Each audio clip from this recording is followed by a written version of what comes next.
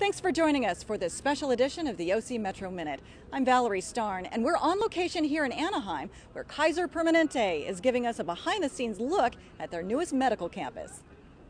We are growing by leaps and bounds. Right now we have approximately 458,000 members that call Kaiser Permanente home for their medical care. So with that in mind, our Irvine facility is fairly new and 4 years old, and this one we just needed it for our members. Inside and out, everything here is designed to put the patient's mind at ease. It's really more than just a medical center or a hospital as we've all come to know it. It's really more of a healing environment. Where we're standing right now is in pretty much the center of a 3-acre healing, our healing garden full of water features, open spaces. You know, when people think of having to go to the hospital, there's a lot of anxiety that comes with that for both the patients and for the family members. So if they could drive onto our campus, see this beautiful building, walk through the healing garden on the way to visit their practitioner or for a procedure, if we could bring down that anxiety and increase their healing, positive thoughts, that's what this is really all about. There's great innovations.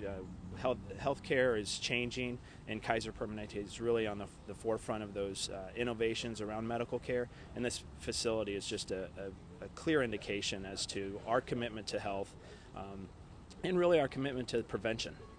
The new hospital opens September 12th. And on that day, Kaiser will transition nearly 100 patients from their current location on Lakeview. We have a huge committee that is called the Patient Move Committee, and our responsibility on that committee is to hire an ambulance company, and then we have set up mock moves. And actually today we're doing an actual mock move with actually patients. We're bringing 2 or 3 ambulances back and forth, doing the timing, taking the patients from the floor, actually mock patients from the floor all the way down and bringing them here, doing the timing aspects and everything like that to make sure that the move is smooth.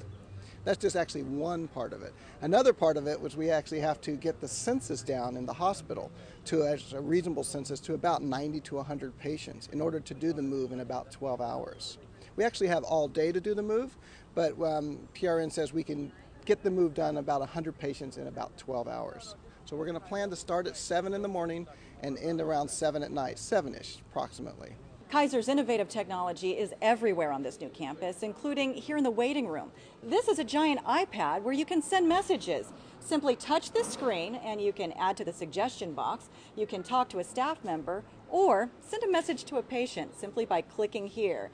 You can continue touching the screen and send a loved one or a friend any message you'd like. And that's going to wrap it up for this special edition of the OC Metro Minute. Thanks for joining us. I'm Valerie Starn.